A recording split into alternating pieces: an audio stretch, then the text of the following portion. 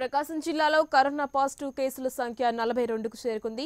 ఒంగోలు నగరంలోని ఇస్లాంపేటలో ఈ కేసుల సంఖ్య 20కు చేరుకోవడంతో ప్రజల్లో ఆందోళన పెరుగుతోంది. రెడ్ జోన్ ప్రాంతాల్లో భద్రతను అధికారులు కట్టుదిట్టం చేశారు. ఇదే విషయానికి సంబంధించి మరింత సమాచారం మా కరెస్పాండెంట్ జయరామ్ అందిస్తారు. లాక్డౌన్ పొడిగిస్తూ కేంద్ర ప్రభుత్వం నిర్ణయం తీసుకుంది. ఈ నేపథ్యంలో ప్రకాశం జిల్లాలో ఈ కరోనా పాజిటివ్ సంఖ్య చేరుకున్నది. మనము ఒంగోలులోని ఇస్లాంపేటలో ఉన్నాం. ఈ ఇస్లాంపేట రెడ్ జోన్ పరిధిలో ఉంది.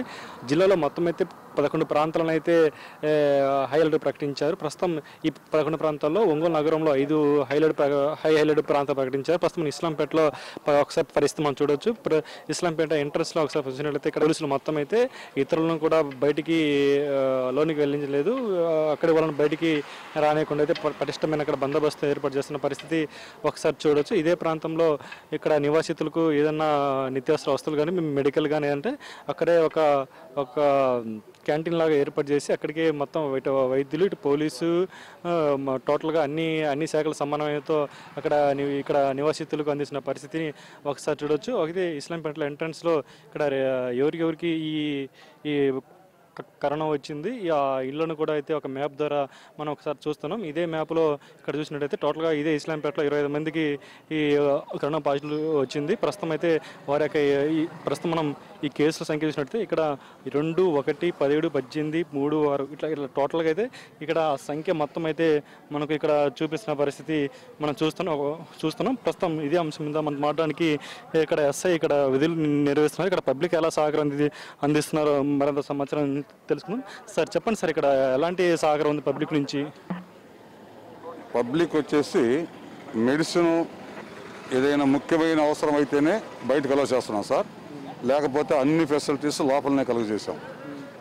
కూరగాయలు కానీ వాళ్ళకి కావాల్సినటువంటి దాదాపుగా అన్ని విషయాల్లో మన ఆఫీసర్స్ లోపల అరేంజ్ చేశారు. మరీ ఎక్కువ మెడిసిన్ కావాలనుకున్నటువంటి వాళ్ళని మాత్రమే బయటకు అలౌ చేస్తున్నాం. ఈ మన ఇస్లాంపేట చుట్టూ ఇలాంటి బ్యారిగేట్స్ పెట్టాం. ఎటు పోవడానికి లేదు. ఇది ఒక్కటే బ్యారిగేటు. దీంట్లో నుంచే బయటకు పోవాలి తప్ప బయటకు పోయే అవకాశం ఎక్కడ లేదు. ఇక్కడ స్థానిక ప్రజలు మీకు సహకరిస్తున్నారా? దాదాపుగా అందరూ సహకరిస్తున్నారండి. మేము కొంతమంది ఎవరో ఉన్న వాళ్ళకి కన్వీన్స్ చేసి చెప్పి వాళ్ళని మేము పంపిస్తున్నాము. ఈ లాక్డౌన్ అనేది ఇంకా పొడిగించడం జరిగింది కాబట్టి ఈ ఇస్లాంపేటలోనే కేసులు ఎక్కువగా ఉన్నాయి కాబట్టి వాళ్ళకి కన్వీన్స్ చేసి చెప్పి వాళ్ళని ఈ ప్రాంతంలో అధికారులు మొత్తం మన మున్సిపాలిటీ వాళ్ళు కానీ మన రెవెన్యూ వాళ్ళు కానీ పోలీసు వారు కానీ లోపల ప్రతి అనుక్షణం వాళ్ళని అబ్జర్వేషన్ చేస్తూ ఉన్నారు.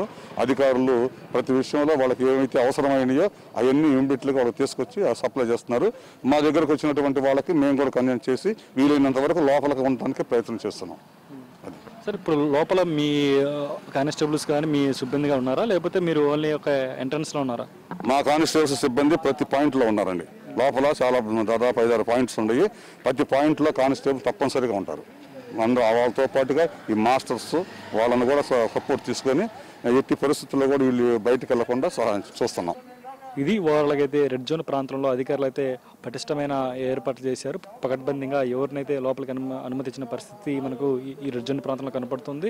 ఇంకా ఈ రెడ్ జోన్ ప్రాంతాలలో అయితే నిత్యావసర సరుకులు కానీ మిగతా ఏదైనా అత్యవసరం అనుకుంటే అటు అధికారులు లోపల సచివాలయాలు ఏర్పాటు చేసి సచివాలయ సిబ్బందితో అక్కడ సప్లై చేసిన పరిస్థితి కూడా కనపడుతుంది. మొత్తానికైతే ఈ రెడ్ జోన్ ప్రాంతంలో హై అలర్ట్ ప్రకటించి ఆ ప్రాంతాలలో అక్కడ నివాసితులు బయట రాకుండా ఒక పకడ్బందీగా ఏర్పాట్లు చేస్తున్నట్లు ఇక్కడ అధికారులు చెప్తున్న పరిస్థితి మనకు ఇక్కడ కనపడుతుంది. వీడియో జర్నలిస్ట్ నాగేంద్రతో జయరామ్, ప్రైమ్9 ఒంగోలు ఇస్లాంపేట ప్రాంతం నుంచి.